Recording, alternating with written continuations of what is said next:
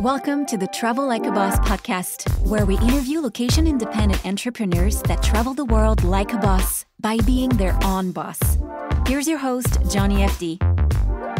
All right, so to the guys watching on YouTube, this is a treat because we normally never record the podcast video-wise, but I got Nate Hake here. Hey, how are you doing, guys? And he's such a good-looking guy. I was like, I have to have him on camera. Plus, this $20 a night Airbnb is awesome. So enjoy this talk. I'll invoice you for my modeling fee. I love it. All right.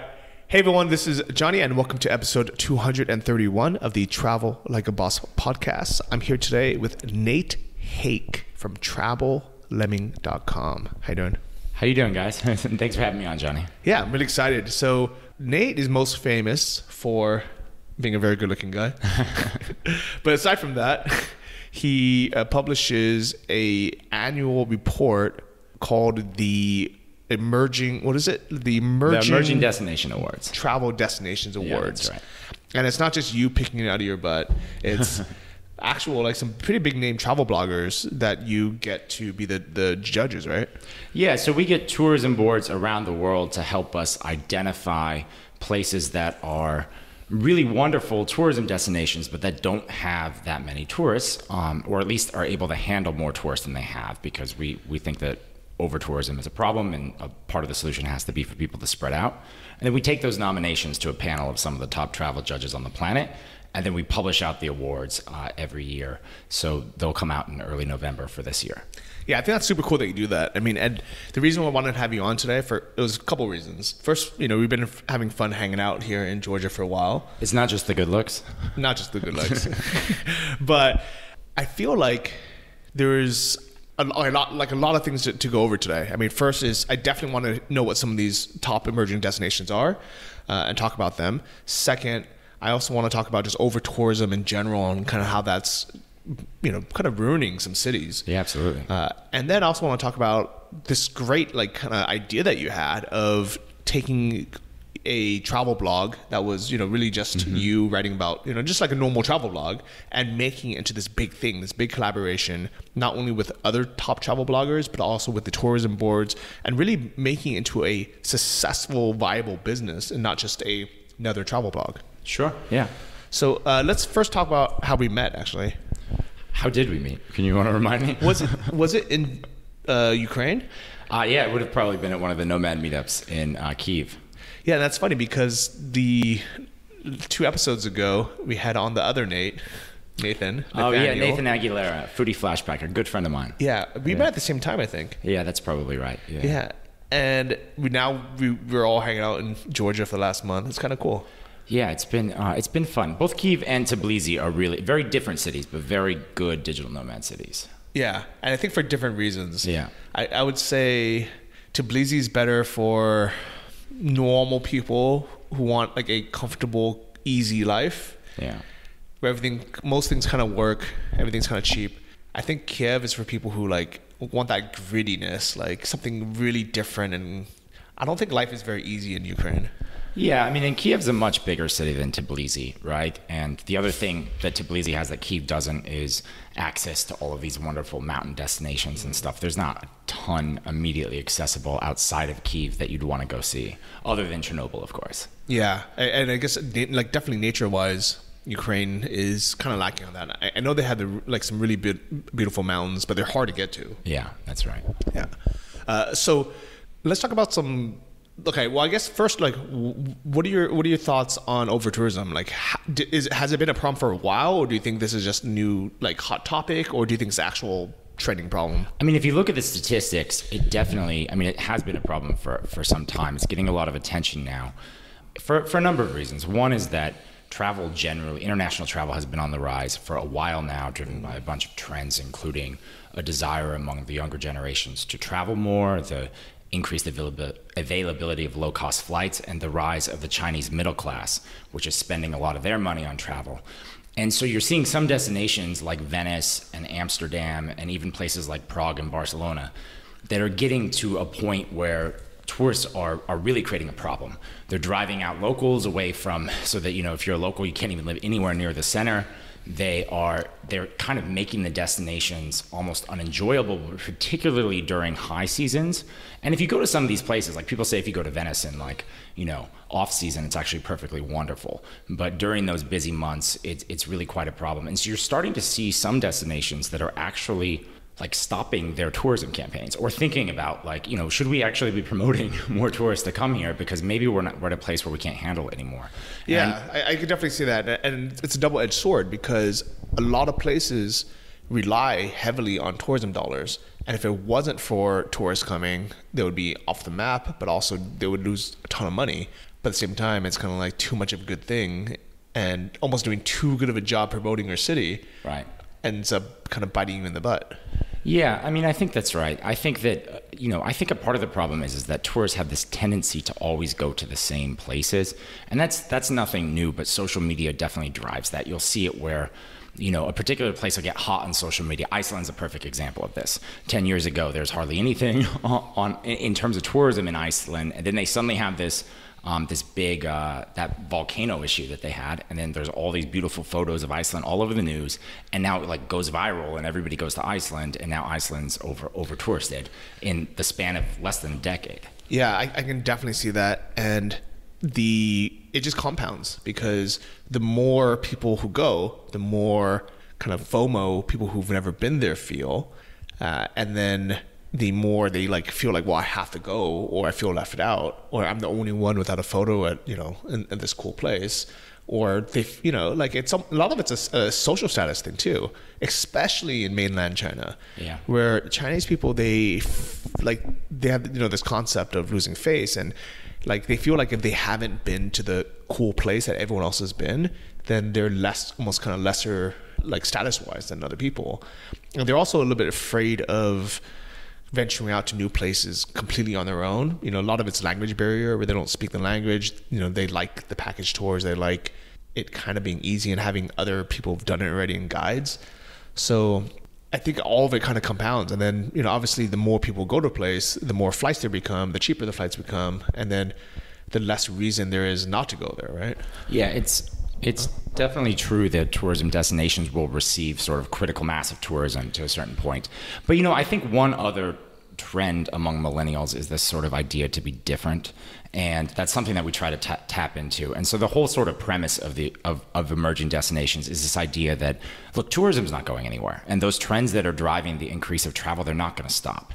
And so, we may see if we're heading into a global recession, we may see a small downtick, but long-term tourism numbers are going to continue to go up. And so we have to think about how we do that sustainably as a world population. And I think a big part of the answer has to be just spreading out, because there's actually, in the 3 years I've been traveling the world, I've seen so many beautiful destinations that are like, wow, this is really incredible. Why isn't anyone here? And actually, when I first came to Georgia 2 years ago, that's how I felt about Georgia. And I still do to some degree. And, so I think that if people spread out and start, realizing that there's other places to go to, that has to be a big part of the solution. I definitely agree. And I think that there's plenty of places in the world to go. I mean, even in like certain countries, for example, why is it that when people say they're going to France for a vacation, it's always Paris and it's always Eiffel Tower? Yeah, that's right. There's probably so many beautiful places in France, in the south, in the kind of the like mountain regions. People just don't go to it because it's not this photo opportunity where they have to have a photo with either the Eiffel Tower in France or in Paris, or the what is that new church, that big church in the one that burned, Barcelona? Notre Dame? No, Notre Dame. Okay, right. The Sagrada Familia. Yeah, like that is kind of like the reason to go to Barcelona is just to take pictures there. And there's so many amazing places in Spain outside of Barcelona. Like way better places, I think, too. Way cheaper, way better. But just everyone wants to go to Barcelona. I mean, I think part of it is that's what people think about. If your average traveler back home is thinking about traveling and they haven't traveled before, the first things that come to mind are Paris and London and Tokyo. And those sort of places that have been in the popular lexicon forever, that you constantly see on social media. And so, what we're trying to do is we're trying to inject other destinations into the conversation. Yeah, I like it. And I think that the second-tier destinations, second-tier cities, I don't even like that word because it makes it sound like it's lesser or not as good. But I feel like the second biggest city or the second most touristed city is often way better. Like, for example, Bangkok is probably the most touristed city in Thailand. Right. But Chiang Mai is way better in every way. It's cheaper, people are nicer, it's nice, like everything about it is better. Phuket is the most touristed island in Thailand, but or maybe Koh Phi Phi, but the lesser known ones like Koh Lanta or even like Railay Beach and Krabi are way nicer. Like they're just better in every way. Yeah, Phuket is... Yeah, I was just living in Thailand last winter, and I avoided it like the plague, for sure. Yeah, so I think, by these emerging places being more popularized, it is a good thing for everyone because it spreads out the tourism dollars for the locals. It spreads out the number of people, so places don't get annoyingly over touristed. But it's also just nicer for, like to be in, right? Because I would never, ever, ever want to go to places like even Athens or what's that really popular island, Santorini, during the peak of summer. It just would be frustrating and annoying. Yeah, Santorini is nuts. I actually have an article on my site about why people should skip Santorini, and I have this photo where it's like 100 people jamming together to like get the iconic Santorini photo, and you can just see the same photo 100 times in all of their phones. And that was sort of my experience there. It was just pushing through the crowds, and even at the school there in Santorini, I remember they had signs for tourists saying don't take photos of the children, because this was something they had to do. They had to put up signs everywhere because people were just taking photos of kids playing on a playground. Yeah, and I actually went to Santorini in like April or something last year, and I was like, oh, this place is great. Like, there's not that many people. Like, if you're in April, yeah, that's right. I mean, again, it doesn't matter what season you go in, for sure. Yeah. And I think that's another big part of it is if you guys, I'm not specifically saying to you, the one listening, but just in general for travelers, there are ways to enjoy a place that's even a super touristy place is just to go in the off season or go like on a time that, the kids are in school or people don't have that winter break or like the summer break. Yeah, off season's great, and accommodation tends to be cheaper as well, and there's fewer people there, so for sure. So I guess one question would be like, people, they can look at us and be like, all right, well, you guys are traveling full time, you're going to some of these places, you're staying on Airbnbs. Are we part of the problem? Are digital nomads part of the problem? Yeah, I think it depends on where you're going, right? And, an Airbnb is certainly a controversial issue because there are places where, Airbnbs take homes away from locals. On the other hand, they raise the value of local homes. And so it depends on who's owning them, right? Because you'll have a lot of these Airbnbs that are owned by these big management companies that own 100 of them. And maybe they're foreign backed. And so the money's not even going into the local economy. Here in Tbilisi, I'm staying in a unit that a family basically converted out of their own house into their own little Airbnb, and so they own it, just owned by that family, and they're getting all the money out of it, and so that's contributing to the local economy. Of course, Airbnb takes its cut as the booking platform. I wish there was a better alternative to Airbnb, but there isn't. And so I think that's definitely true, and I think that there also has to be sort of consideration of where you live. I often will live in further out neighborhoods. The neighborhood that even you were in right now isn't super touristy. It's not an old town Tbilisi, which is the kind of place where you are starting to see a little bit in Tbilisi of the Airbnb pushing people out. But, if you're in a neighborhood where it's mostly locals, I think that's one way of helping contribute to the problem. And overall, if you talk to Georgians, they very much want digital nomads to come here. They're very, they've taken a big hit recently with Russia canceling flights to Georgia, and they're very eager to have the money that nomads inject into the economy. And I think nomads are better tourists than your average tourist because they stay for longer. They spend money at, I think, tends to be more local places. They're going to local cafes, local restaurants, local bars, and tend to live a little bit more like a local. So more of that money is going back in the economy and not to the Hyatts and the Marriotts and the big foreign tour companies. Yeah, I definitely agree. And I think it was Kristen Wilson. She had an article about if digital nomads are affecting over tourism. And she broke it down really good. I think it was a Medium article, and the big premise of it was the finding of it was, first, there's not that many of us, even though we think there's a lot. There's probably thousands, tens of thousands, maybe 100,000 of us in the world, but we're pretty spread out. So really, we're a very insignificant amount of people compared to mass tourism. But second, exactly what you had said, is that we live more like locals. And we're also like very budget conscious, where we won't go and spend $100 a night on a hotel or on an Airbnb for one night. We'll get a place for like, let's say a month at a time. That's maybe a little bit more than what a local would pay, but not that much more. We also kind of like and support, nicer places.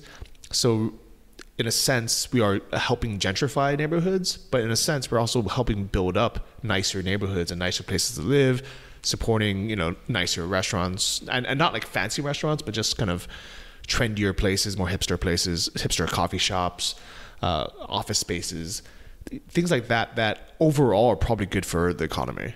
Yeah, that's right. And look, like I always tell people, when people talk about the fact that your tourism dollars can, if spent in a certain way, contribute to problems, it's like, one, be responsible about how you spend your money. And two, realize that if you don't travel, that money's going to get spent somewhere else. And if you're at home and you're spending money on buying things, that has a whole wave of social problems that comes with it as well. So, any way that you spend your money, whether you're living back in the States and you're just buying things on Amazon every day with what you have, or if you're out traveling, you have to sort of be socially responsible about it. Yeah. Okay. I can see that. I also think so there was a Wendover Productions YouTube video explaining over tourism, and one of the reasons why they say that short-term travelers are so bad for cities is because everybody crowds to the same location every day, right? So for example, let's say, here's the difference between a typical kind of quick traveler and a longer-term traveler. So let's say we go to a very popular city like, Barcelona, for example. Every single person who goes to Barcelona will go to the hotspot. I cannot pronounce it for the life of me. Sagrada Familia. Yeah. You just have to go, right? 100% of people are going to go. But you only go once. Nobody goes there every day they're there, right? So if you are a long-term traveler and you're staying for a month or 3 months, you'll go one time. So you're contributing to 1x unit of over tourism there, right? Versus if you are like a normal tourist and you're there for 1 day or 3 days, and you're gonna go during that time you're there, and then the very next day someone else comes and they replace your hotel room or your Airbnb with the new tourist. Basically, in that same month, you have 30 people visiting that same spot, which leads to the over-tourism, the congestion, the traffic, the annoyance, all that stuff. Mm-hmm. So if everybody just traveled slower and spent more time in each city or each country, there just wouldn't be that congestion, especially at the hotspots. Yeah, I forgot that I used to be like this back when I was working a corporate job where, especially Americans only get a limited amount of vacation. And so we tend to just rush through destinations. I used to do 2-week vacations where I would hit 5 countries in 2 weeks. Wow. Which is crazy. Yeah. And people do that. Yeah, totally. And a typical, it would not be weird for an American to say, okay, I'm going to Europe this summer. I have 2-week vacation, which means I have 10 days in Europe. Right. So I'm going to go I'm going to fly into Amsterdam. And then the next day I'm going to go to Paris. Yep. The next day I'm going to go to Barcelona. The next day I'm going to go to Rome, then Venice. And you will get people who will spend 1 or 2 nights in these places. And, slower travel for sure helps. It's definitely also more environmentally friendly because then you have less transportation costs involved. There's a whole suite of solutions that have to be a part of addressing over tourism. I'm focusing on just, laser focused on the one because I can't solve everything. And, and I think it's fun. And I think generally speaking, I just think that there's so many more beautiful places in the world than people realize, just completely undiscovered, or not undiscovered. And I actually don't like that word because it has colonial implications to it, but places that aren't in the popular sort of imagination right now. And it's not just the ones that we've sort of heard about since our childhood. And I would never tell somebody don't go to London or New York or Paris. I tell them all the time. I tell them all the time. Especially even my parents. My mom's oh, I really want to go to Paris and I really want to go to Rome. I really want to go to and she's just naming the places that she heard about 20 years ago, or all her friends have been to. And I'm no, I don't want to go. We can go to Europe, or I'll happily even pay for your trip to go to Europe. But let's go to XYZ place, Right. and she's like, no, I don't want to go. I never heard of it. None of my friends have heard of it. So there's no bragging rights if I go. And I was just say to her then, I'm like, all right, well, I'd rather not go. Yeah. I mean, look, I think if it's hard to sometimes forget what it's like to not have traveled when you've traveled as extensively as we have, and as a lot of nomads that have out there. When it is your life, it's hard to forget what it's like to go to your first country.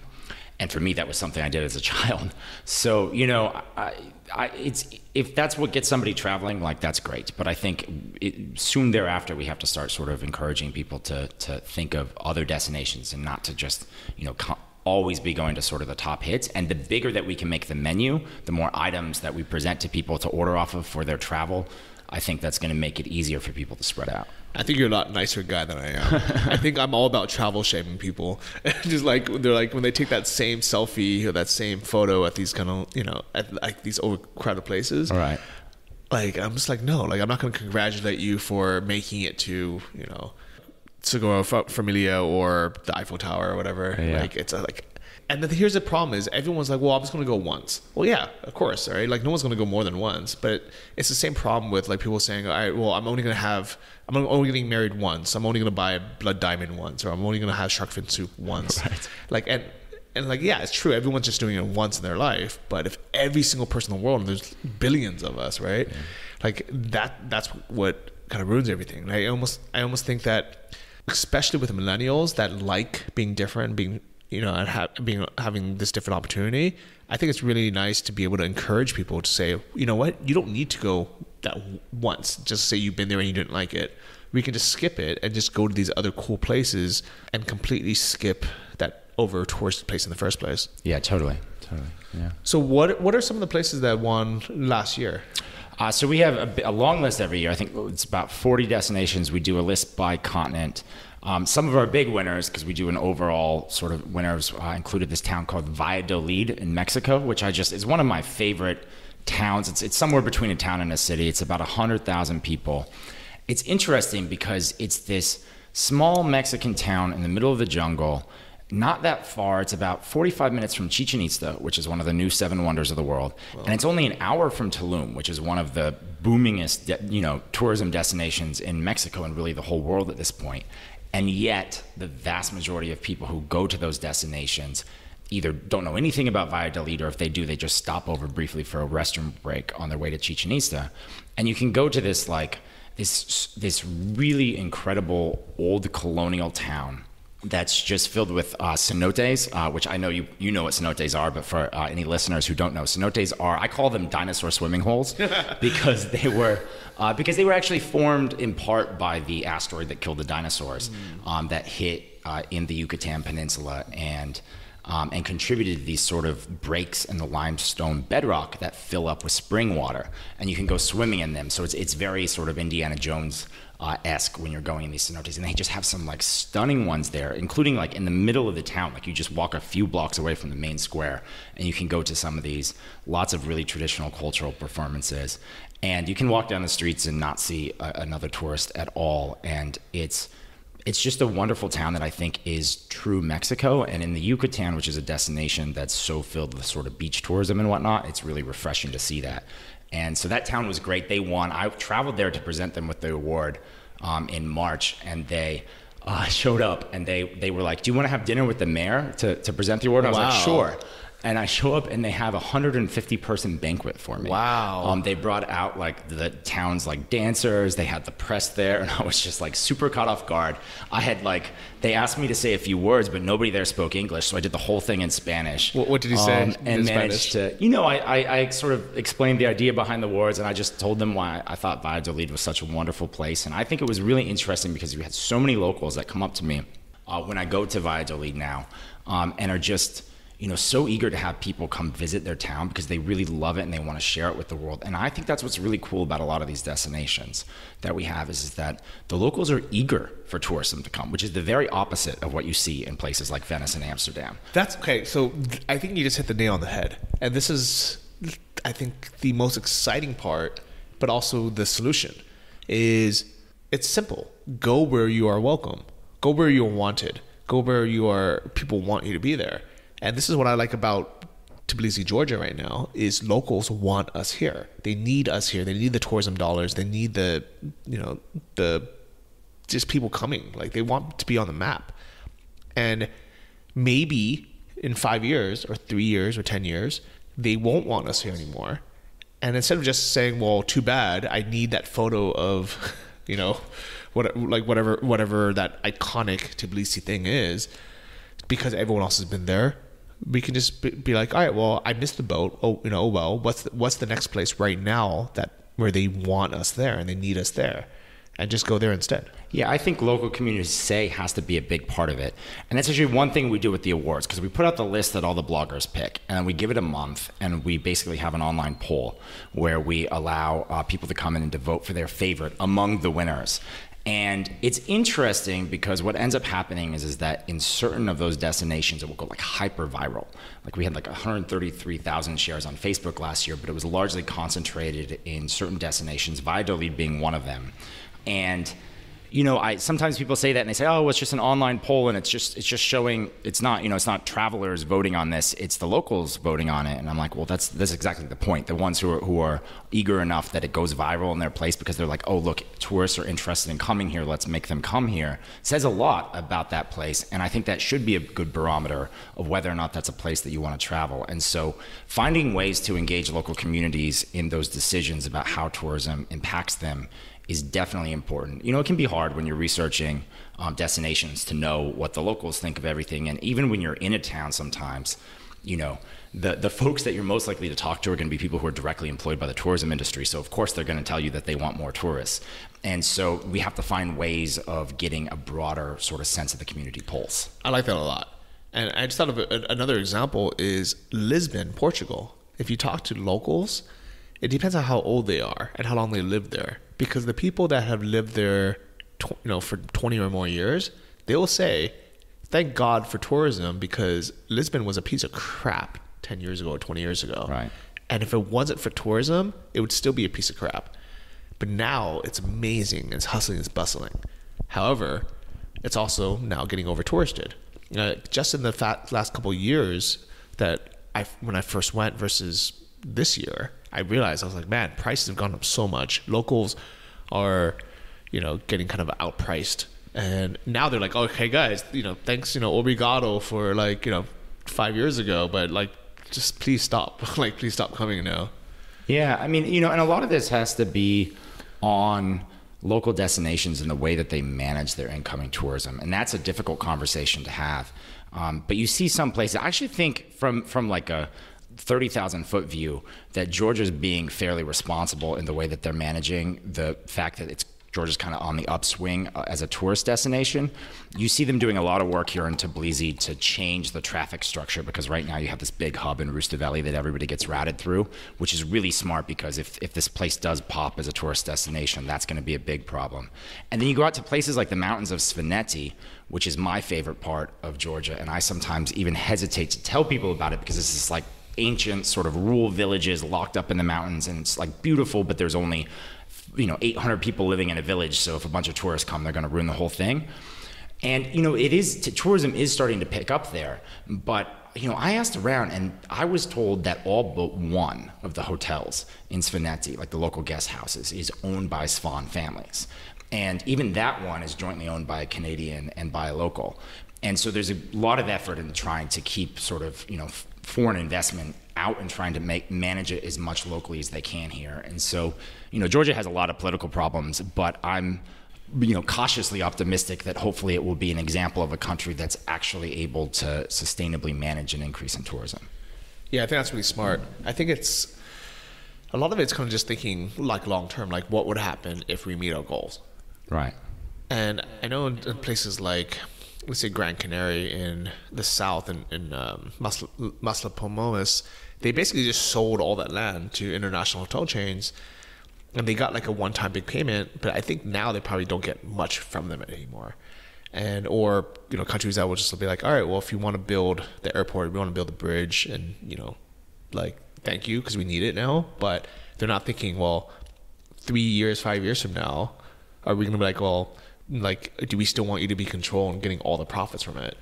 So I think a lot of it is just thinking ahead. And I think the problem is people want like that short-term solution. Yeah, and then, you do see a lot of foreign investment here in Tbilisi. There's big concerns about the Russians and the Saudis buying up too much property here in the city itself. And, if you travel a lot of destinations on the African continent, particularly East Africa, there's so much, like everything's owned by some sort of Chinese company. Yeah. Everything. And it's even to the point where Kenya's switching over their language instruction from English to Chinese at the primary school level, because that is how much these foreign countries are coming in and buying up stuff. And yeah, there has to be some thought to sort of what the long-term consequences are as this. And so, everything, as travelers, I think we have a responsibility to think about where we spend our money, but there's also definitely a lot of it has to come from the local governmental level. Yeah, I like that we think about it, because it feels like, and we are directly affecting things, on a personal level. But at the end of the day, what we do is still produce small percentage, especially individually. It really is, it comes down to the governance behind it and like policies. Like if they wanted to get rid of all the cruise ship passengers, because they are annoying as crap when they come into a city for 4 hours, they just just crowd the streets, go to like the same touristy shops, and just like annoy the crap out of everyone. They just crowd that one hotspot and they leave. So they really don't spend that much money, because a lot of them don't even eat in the city. They just if they do, they eat at like the super touristy chain. So they're not really bringing any money in. They're kind of just coming. If a local city was like, all right, well, let's control this, there's they could just have a crazy high tax or something and say, if you're not spending the night here, if you're not spending at least 3 nights in our city, the tax is this much to come in. Yeah, cruise ships are definitely a problem. I mean, Santorini is another destination we talked about, and the difference between Santorini on a day when there's some cruise ships in town and when there's not is very significant as well. And so I think that can change your perception of a place. And there's a lot of discussion around how you deal with cruise ships. And definitely a part of the problem is that cruises are so cheap.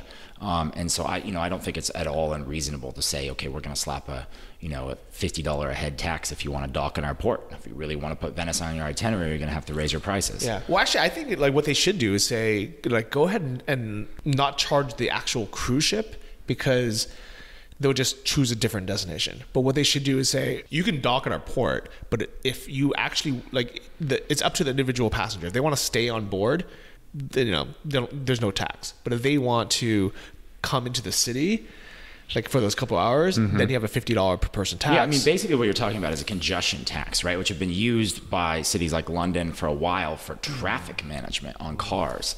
And so it'd be interesting to apply. I don't know of any major cities. I know it's been talked about a lot, but I don't know of any major cities that have applied it to actual tourists. But you do see it a lot in places like, you'll see where you'll be charged to go to national parks, sort of more environmental places. And I think that's perfectly reasonable to contribute something, especially if you're putting the money into projects that help make the place, sustainable. I definitely agree. When I first saw that Koh Phangan started charging an entrance fee for ferry passengers, at first I was kind of annoyed. I was like, what is this going to? But what I realized, it's because so many people are now staying on Koh Samui, the island next to it, where it's a little bit it's cheaper, and then they just take the boat over just for the party, and then they go home. So they basically come, they drink a bunch of beers, throw them on the ground, buckets on the ground. So there's a bunch of trash and litter, and then they leave. So they're not really contributing to the island's economy. I think the problem right now is the amount they charge just isn't enough to dissuade people, and people don't even know about the tax. So I think what they need to do is charge an amount where it's not unreasonable, but it's high enough where people are like, well, maybe I should just stay on this island instead. Yeah. But what's nice is I've seen where that money goes. It actually goes to this 50-person cleanup crew for the beach the very next morning. So literally hours after the party ends, the beach is spotless again. Right. Yeah, that is true. I've been to the full moon party twice, and you're right. It is impressive how they managed to clean it up. And for sure, that has to be part. I mean, the cruise ships. If your cruise ship docks in Venice, you can go to other places, and you can encourage travelers to spread out in that way as well. Yeah, I think there has to be a whole suite of solutions to the problem. It's good that it's getting attention, though. I think this year, 2019, has been the first year that in popular media we've started to see sort of a persistent wave of articles that talk about the problem of over tourism. So certainly that dialogue is the first step. Yeah, I definitely like it. This is Johnny FD, and this week I want to tell you about a really cool money-saving travel hack with Pruvo. As you guys are probably aware, I stay at a lot of Airbnbs, but the biggest problem with Airbnb is the refund policies and cancellation policies are terrible. The best thing about booking with hotels is how amazing their cancellation policies are. With most hotels, you can get back 100% of your money even if you cancel a day or two before. So Pruvo takes advantage of this really amazing cancellation policy by tracking the prices to see if they go down between the time you had booked your hotel and the time you're actually staying. All you have to do is forward any hotel confirmation that you have to Nomad at Pruvo.net. That's Nomad at Pruvo.net. And that's it. You don't have to make an account. You don't have to sign up or anything. They will let you know if that price ends up dropping before your stay, and they'll show you how much you can save. If you want, then you can create an account for them to automatically pull them out of your inbox, but you can just do it manually. You never even need to make an account if you don't want to. It's a great service. I've tried it myself. Just go through your Gmail or your email inbox right now and just start forwarding all your hotel confirmations that are upcoming to Nomad at Pruvo.net. I had honestly never heard of Valladolid, Mexico. Valladolid, yeah, and you're headed there. You're heading very close. Yeah, so now instead of just staying in Playa del Carmen or Tulum, I'm definitely gonna make a trip down there. Yeah, you should definitely go there. It's amazing. I will go to this restaurant called Casa Conado. It's unbelievable local like Mayan fusion cuisine, and I'm not a foodie, so you'll really enjoy it. I'll show them a photo of me and you together and be like, I know this guy. Yeah. Get some VIP treatment. Yeah, well, we shot a video there, so the owner should remember me. Okay, cool. I like it. So what were some of the other emerging destinations? Sure. So, other big winners that we had included Serbia, Tasmania won in Oceania. And Tasmania is another example of just an incredible place that so many people go to Australia. They just do the east coast of Australia typically, or maybe Sydney and Melbourne, and then they sort of go up Byron Bay, the Gold Coast. And Tasmania is unbelievable. It's so beautiful. It's so different than the rest of Australia. The rest of Australia tends to be sort of like flat, arid, beautiful beaches, a lot to see for sure on the mainland. But then Tasmania, it's this tiny little microcosm of sort of everything. You can drive from a rainforest to like a sort of barren mountaintop, and then to like a beautiful beach in like the span of a few hours. And Tasmania doesn't get anywhere near the same number of tourists as other parts of the country, but I think it's by far the most beautiful part of what I've seen anyway of Australia. I like that. And they have the Tasmanian devils. Yeah, that's right. That's true. Hard to, you see signs for them, like crossing signs for them on the road, like really, but I've never actually seen one. Yeah. I think I've only seen one out because it was a zoo or something, and they were fighting or having sex maybe. They were the loudest screaming things I've ever heard in my life. Yeah. I think that's why they call them devils. It sounded like the devil was coming. Well, they had the Looney Tunes character who's based off of them. So yeah, Tasmania is beautiful. Serbia was our big winner in Europe, and Serbia, and really I think most of the Balkans outside of Croatia, which has gotten a wave of tourism lately, are places that could use a lot more tourists, because of the recent sort of political strife in that part of the world. It's only recently that they've sort of started to open up and that the tourism industry started to increase. But Serbia is just beautiful. I mean, they have a gorgeous countrysides, and then Belgrade, which is a very vibrant, sort of grungy, hipster type city with like unbelievable nightlife. They have all these clubs that are strung up along the river in the center of town. And Serbia is a place that I think should be on people's travel lists for sure. Kyiv was another one of our winners in Europe, where we just where I met you and where we spent a part of the summer. And I think Kyiv's a city. I always tell people when I was going there, people were like, "Why are you going to Kyiv?" And I said, it's bigger than Paris. It's a very large city, one of the biggest cities in Europe. And it's a lot more cosmopolitan than I think people expect. There's many different sides of Kyiv, and you can kind of find anything that you're into, from fancy restaurants to salsa dancing to nightlife to, and these sort of places I think are all wonderful sort of places to travel to, and that a lot of people don't sort of think about. But once you go, you realize you're like, oh wow, this is great. And then it's so great to experience a place like Kyiv where you're not constantly feeling like you're you're surrounded only by other tourists, and you actually get a chance to interact with the locals. Yeah, definitely. And actually, it's funny that Serbia was on my. I think I actually, before I met you, I looked on Google Maps, and I was like, I wonder what the next country is that I would like go to if all these other countries get over touristed. And I don't know why. Like Serbia just kind of popped up, and I was like, oh, I never really thought about this place. Like maybe that might be good. And you had just confirmed like that is a Serbia is great. You know, I mean, one challenge with some of these places, and one thing they tend to have in common is the lack of direct flight connections. So it's definitely something that keeps Tbilisi down, and it's a challenge, you know, for Belgrade, for example, and everywhere in the Balkans is that it does require that extra connection in order to get there. And so it does sort of act as a filter, I think, to keep some of the masses out.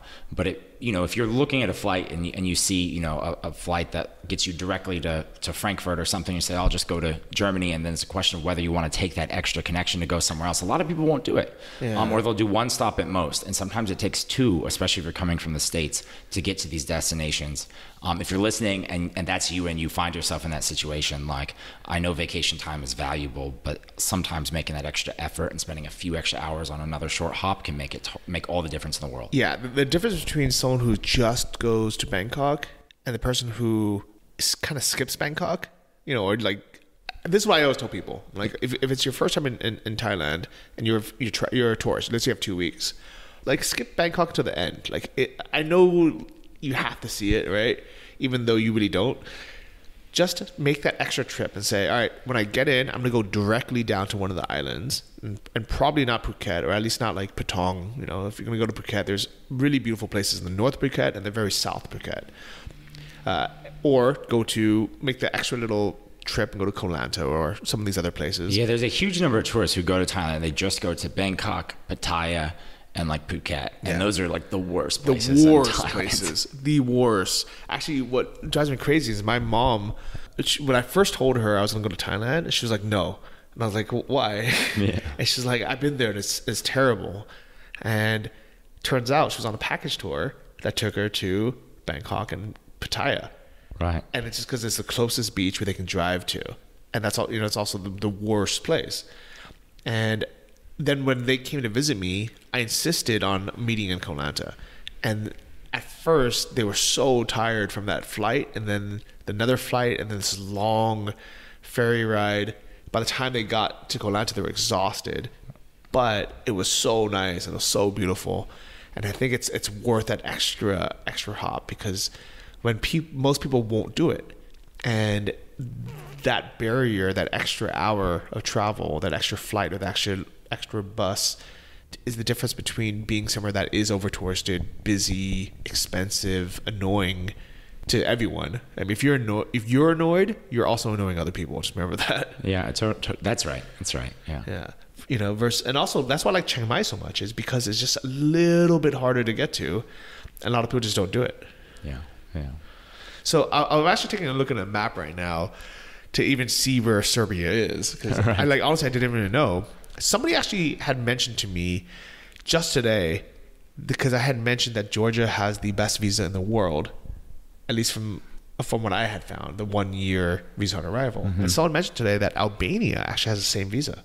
Yeah, Albania is another country that's definitely making efforts to promote people to come. I know, and I haven't actually been to Albania. I've heard Tirana is a up and coming digital nomad city down the line.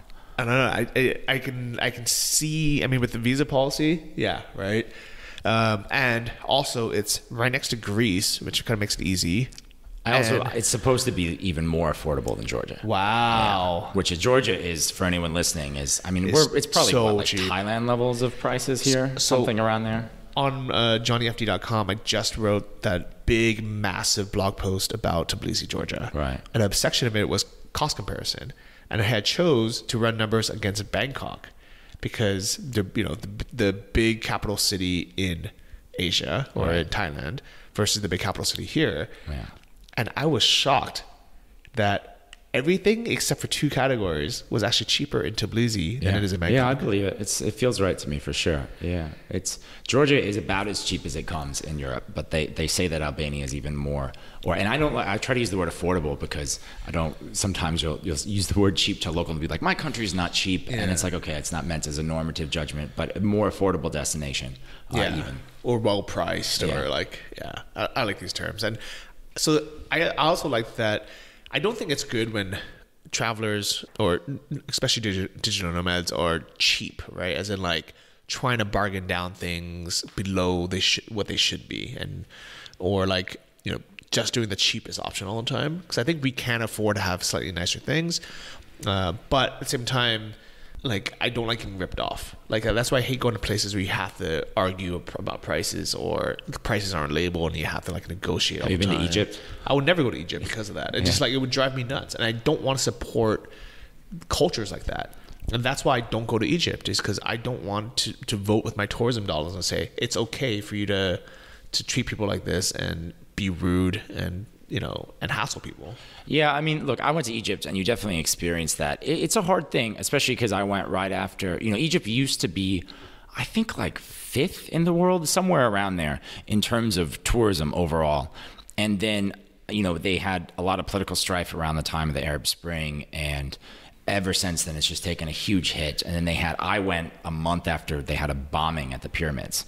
And at that point, there was just no tourists at all. Like, they shut down all the flights from Europe into Cairo. And so when I went, it was like just me, which meant that all these people who were reliant on that as their income source were then left to try to fight for the handful of remaining tourists there. And it meant that you couldn't walk anywhere without, you had to like have your hand over your wallet the entire time you were walking around, because people were just constantly coming up to you, and you couldn't even speak to each of them at a time.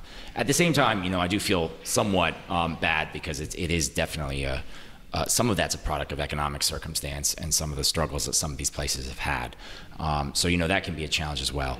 Egypt's it's definitely a difficult place to get to, but the pyramids are world-class, really genuinely world-class attraction, and there's like quite a few.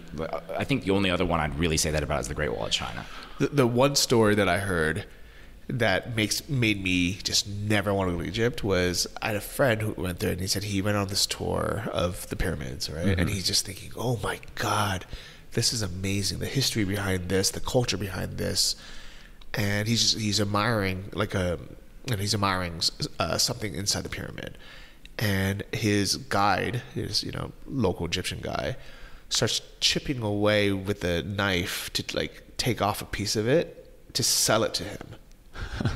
That's not good at all. And he's like, he's so angry. He's like, are you fucking serious? Like, you're like, how much history is behind this? And if every single person, if every guide did this with every tourist, like, you would just ruin like what you guys have, and you guys don't appreciate what you have. And that's that short-term thinking, And I do feel bad when people countries have bad economic situations, because it's usually not their fault. But I do think that the mentality behind like this super short-term thinking and ripping off tourists means that when things are going well, yeah, you can kind of steal a bit more money from tourists, but as soon as something bad happens, you get no sympathy. That's an interesting perspective for sure. I think I think it's definitely the fact that some of these places, you can become too reliant on tourism, and then it becomes a problem if it does wash away. And so that's another end of it. I'm trying to think of a few other destinations like that. There have been quite a few that were hit pretty hard in the Middle East. So Sri Lanka just this year. Yeah, that's right. It's because of the kind of like religious bombings. One of our winners of our Asia Award, by the way. Wow. The winner of the big the Reader Awards overall in Asia. And yeah, they had the bombings that hit right as they were just on the upswing. Yeah. And so they won our award, and they won another award that's a little smaller than the Emerging Destination Awards, called Lonely Planet's Top Travel Destination for the year. Yeah. And so those, that was a big accomplishment for them. Yeah. But here's the thing is, because Sri Lankans are so nice and they're such genuine people, and I felt very like welcome there and appreciated there. Nobody tried to rip me off, and it was just such a good feeling place. I have so much sympathy for them that not only am I going back, but also I'm encouraging everyone to go back. Yeah. Versus if I was there and, you know, every day where people were hassling me and just like looking at me like a open wallet or like ATM and not appreciating like, you know, us as tourists being there, I would say, well, you know, screw them. We'll go somewhere else. You know, I think one thing, another interesting thing about the response to Sri Lanka, I think it was unfortunate the extent to which after these bombings, which are tragic events, but the Western media sort of responds by assuming that the entire country is completely, like, you can't touch it. It's all just a big ticking time bomb.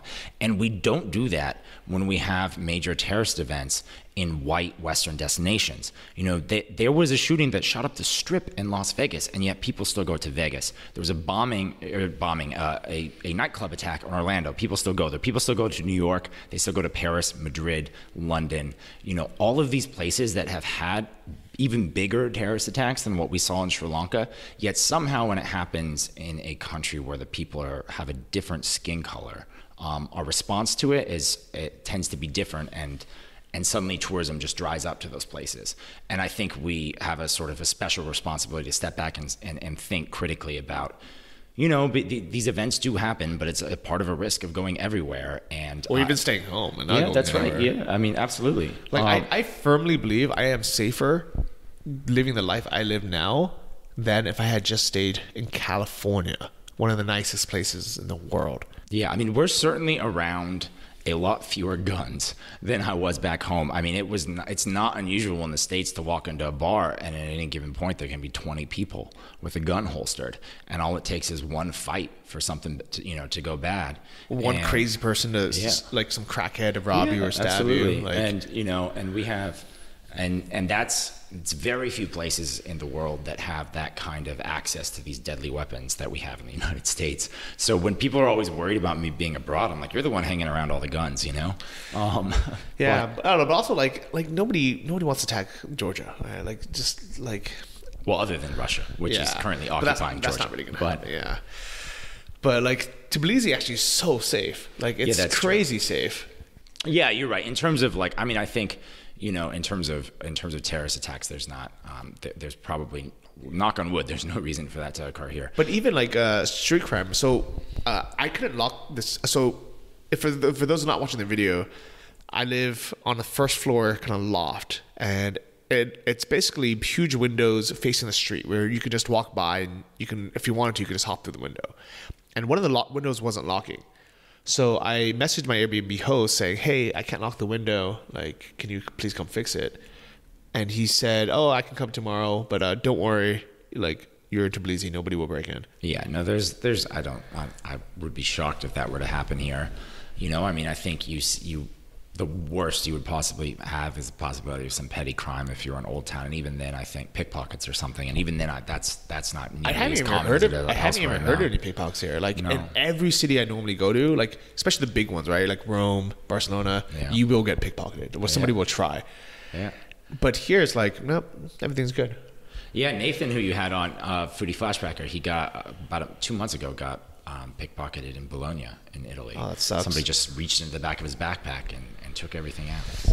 Man, and Bologna is not even that popular of a like tourist destination in Italy. It's much worse than the rest of Italy. Yeah. And you know, that's another reason why it's not good to go to over touristy places, is because it becomes a full-time job for criminals to pickpocket and, you know, rob people, or ATM skimmers and scammers to come in. You know, that's why if you go to like Bali, if you go to places like in Italy or in Paris, your chances of having your ATM card cloned, you know, or getting robbed or getting pickpocketed are so much higher than if you go to some random small town or even some small untouristed city. You know, even a big city like Kiev where there's not that many tourists, because there's just like not enough people to rob, or like for it to become a full-time job for someone. Yeah, you're right. I mean, it's definitely true that the presence of scammers and sort of petty thieves is one barometer of when a place is sort of starting to peak out in terms of over-tourism. Yeah. So I like it. So I want to kind of get into the kind of business behind all this. Sure. I think it's really cool that you're putting it out there. I think it's one of those things that is helping society in general by helping small places, especially places that actually want tourism. And I think it's super smart from your point of view, from your side, because most travel bloggers don't make any money.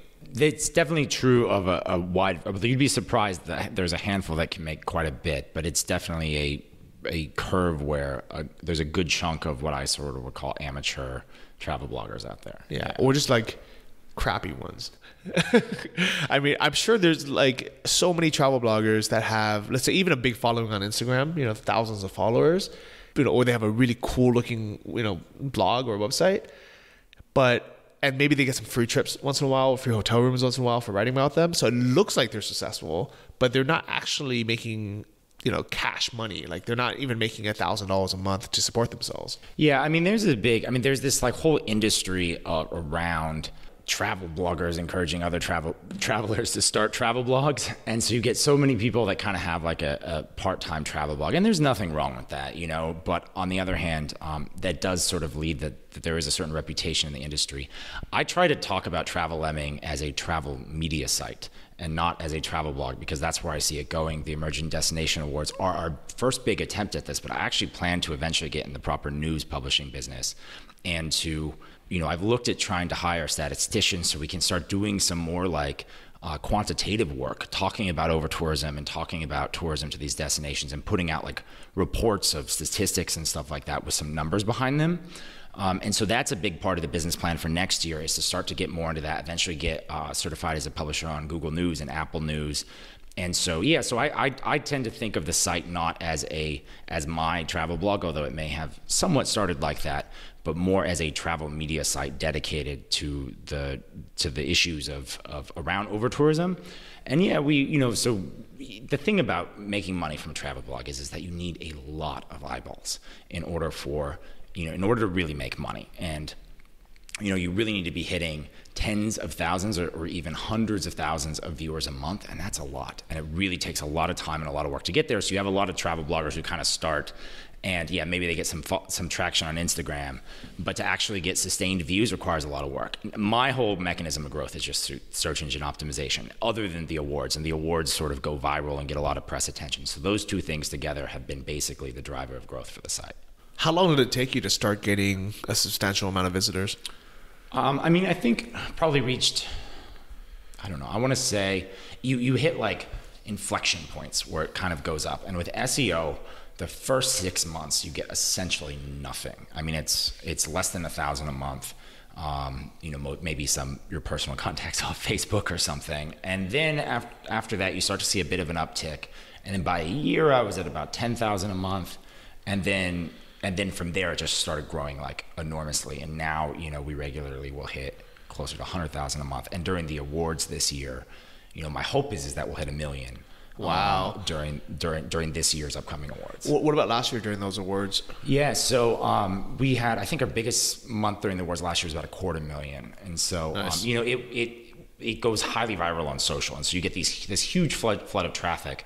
But the thing about social traffic is that it's not sustained. Mm-hmm. So a month or two later, it's gone.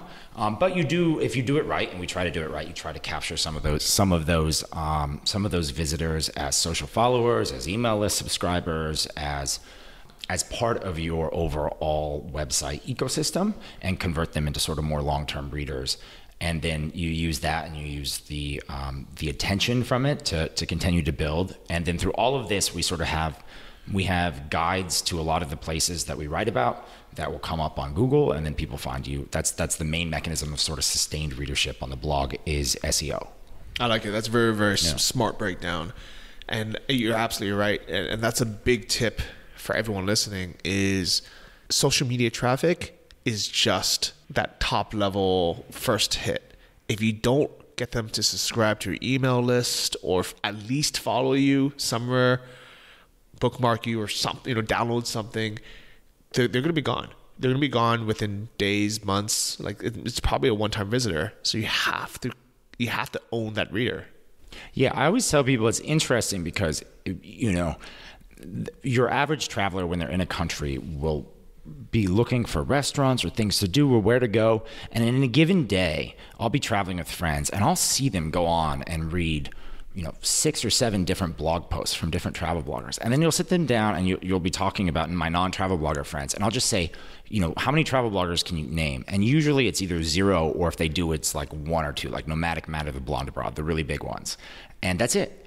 And, because they're going to these websites, but the websites aren't necessarily maintaining any sort of brand association with your readers. And so once you get people on your site, it's definitely a big part of that is trying to keep as many of them as you can. And most of them you're going to lose, but the more that you can retain, that's important for your engine of growth.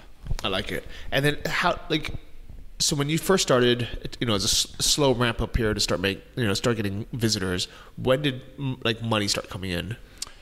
So I think travel blogging is not my only job, and I've done a bunch of different things as a digital nomad over the last 3 years. So it started as a part-time thing for me, and even today it is still I have 2 full-time jobs these days. So I was doing a lot of freelance work when I was first started traveling and using that to sort of sustain myself. And then as the travel blog has ramped up in terms of its income, I have reduced my time on the freelance. The thing about freelance work is that it makes it, it does distract from investing in your business. So at some point I sort of had to make the choice this year, okay, now the blog's making 3, 4, 5K a month, depending on the month. Let me just focus on it and try to really build that and invest in the business, as opposed to, spending so much time just trying to make money for freelance work, but that doesn't really build any equity value. And so in terms of the growth of it, I think your first year, I had gotten some advice that I actually think in retrospect was fairly good advice, which was not to monetize too early. And so pretty early on, my blog had no real monetization to it. And so it wasn't until about a year in that I started doing affiliates and stuff. And then a little later that we put ads on the site. Probably could have made more money had I made an earlier push to it, but I really was focused on growth. I wanted to get to that 100,000 a month, which I think is about somewhere in the neighborhood of 50 to 100,000 a month, which is where we're sitting at an average month now, is about where you're talking about being able to make a full-time income off of a travel blog in terms of visitors. And that is a lot of traffic that you have to really scrape together. It takes a long time. Yeah. I would say if you're not getting even 1,000 visitors, don't even bother wasting your time. Oh yeah, 1,000 visitors. It's literally just pennies. Unless you have something that's hyper niche and really private jets or something. Okay. Yeah. And I would say about at 10,000, I guess you can do something basic, like Google AdSense. Oh, not Google AdSense. I would never do that. You do some Amazon affiliates. Amazon affiliates. Something easy, but also I think it's more encouragement. Just be oh, you know what? I'm making some money. I can see there's potential to it. But then you're right, for especially a travel blog, something kind of very general like that, you need to have that 100,000 visitors. Yeah, that's right. And the other thing that I think a lot of bloggers don't do, and that has allowed me to grow faster than your average bloggers, is they don't invest. They don't, I tell people this all the time, and I think most bloggers don't realize that a blog is fundamentally like a startup. You're building an asset value. And blogs actually, if you can get a blog making money, you can sell it for quite a lot. A blog that makes $3,000 a month will sell for about $100,000, which blows a lot of people's minds that it's like an asset that you could use to trade for a house somewhere. But a lot of people won't invest early on when they're starting their blog. And you'll see people, they will go out of their way to save $20 over the course of a year for going for the cheapest possible host.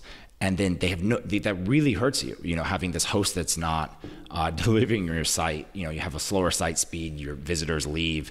And because you're not making the investment in even those sort of basic things, or a keyword research tool, that's another investment that to me, it's crazy not to invest in. And a lot of bloggers won't even do that, but I've taken it a few steps further. So I actually have 2 full-time VAs on the blog that help me with all sorts of stuff. And that's helped me to really focus my time on the parts of it that I'm really good on, which are the writing and the SEO and the sort of promotion of it. And they help with the back end and the design and dealing with affiliate links and the programs and the management and all that extra work that when I first started out, that tech stuff was really bogging me down because it's not my skill set.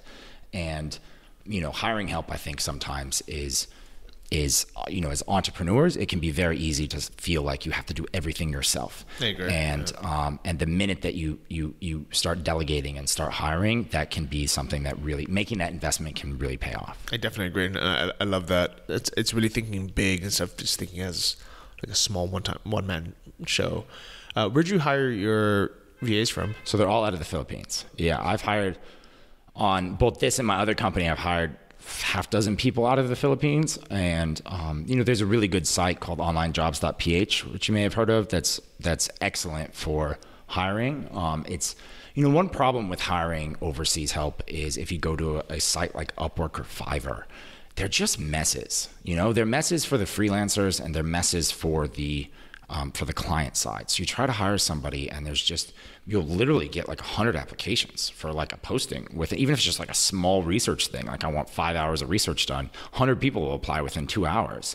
And that's not good for anybody. You can't read all those postings and it doesn't lead to the sort of long-term sustained work. And so I found that it's a lot better to sort of hire people full-time, keep them on, train them, get them used to the business. They understand our systems. We have processes in place and all of that. And so, yeah, just that one side of the Philippines has been really good. You can hire pretty good VAs out of the Philippines. There's a lot of people who hire VAs out of the Philippines. The English proficiency level is amazing in the Philippines, and so it's very easy to communicate with our folks over there. And they're just, the level of talent, the two people I have right now are just incredible. I love it. Yeah, I'm a big fan of Filipino VAs as well, and I think that's a great idea to have them on full time. I think that is the key move. Like in the beginning, you might not have enough things for them to do, but find things for them to do. Oh yeah, there's so much. We've done so much more. I've started to get into, I avoided doing video for the longest time because I hate the editing. And then I asked one of my VAs and turns out she's a pretty proficient video editor. And so that's allowed me to do so much more because now I can shoot the video, send it over to her, and she spits back like a fully edited thing. And it's incredible. Cool, I like it. So real quick, what's your other business? So I have a software company. It's called Collection Harbor, and we are a B2B startup that provides an inventory management solution for museums, which I know sounds about as far away from the travel blog side of things as it can get. And it's a funny story how I went there. It's a business I have with a couple partners, one of whom is in the museum space, which is where the idea came from. And so we have a small MVP product and some initial clients. We've just come out after almost 2 years of development, came out with that a few months ago. And so we're in the sort of go-to-market phase right now. Wow, cool. And you're also launching a course? Yeah, so on the travel blog side, we have a course called the Travel Lifestyle Course that's meant as sort of an introduction to digital nomad life. There's a lot of courses out there on digital nomad on different subjects of digital nomad life. But what I wanted to do was make one that sort of walks through all of the questions that I get all the times from readers who are like, I want to do this, but I don't know how to make friends while I'm traveling abroad. People are concerned about the taxes or health insurance, or they don't understand sort of the lay of the land of how the remote economy works in terms of all of the different types of jobs that you can do and the difference between being a freelancer and an entrepreneur or a remote worker. And so I wanted to just sort of give an intro course that laid all of that out for people, because I've done a lot of one-on-one counseling just to followers as sort of gratis over the years. And at some point somebody was like, you should just like do a course for this. So we just finished building the course. We put a lot of work into it. I hired all these guest instructor nomads to come on and teach lessons on specific subjects, Facebook ads or search engine marketing or whatever their specific skill set was, because of course I can't talk about everything. And oh my gosh, it's so much work. I don't know if I'll ever do another online course. Like you start it and then you realize 4 months later that making 50 videos and 50 lessons is unbelievably difficult. Especially on something that broad. Yeah. That's why I've never made a digital nomad course. It's just like, there's so much to talk about. It's almost like saying like, creating a course on like how to adult. Yeah. It is nuts, but I brought in a lot of people to do some of the lessons, and thankfully I didn't have to do any of the video editing because that would have just totally killed me. But we finally finished building it all, and I think it's a really good product and a super comprehensive product for people who are starting out. And so I'm glad to finally have it done. I don't know that I'll do another one, but I feel really good about the product we produced. Okay, cool. So they want to check out that course or your blog in general and the Emerging Destinations Awards. How can they find you? So you can find all of this at travellemming.com, which is lemming like the animal. Sometimes people hear lemon like the citrus fruit. And lemmings are animals that follow each other supposedly off cliffs to their deaths, which is the whole sort of joke about over-tourism. That's a lie, by the way, perpetrated by the Disney Corporation in a 1950s documentary where they murdered a bunch of lemmings. So seriously, this is a true story, just for cinematic effect. So travel lemming, and if you pop that into Google, I will, of course, pop up. If I don't, my SEO is having some problems. All right. So check it out. Google travel lemming or go to travellemming.com. Nate, it's been really fun, man. Yeah, thanks for having me on, Johnny. Really appreciate it. Yeah, and I'm excited to check out some of these new destinations. And for you guys listening, thanks so much for subscribing to the podcast, as well as sharing with your friends. If you like this episode, take a screenshot, send it to your friends, and leave a review on iTunes because that helps tremendously. Really appreciate you guys, and see you somewhere in the world. Bye, guys. Thank you for listening to the Travel Like a Boss podcast.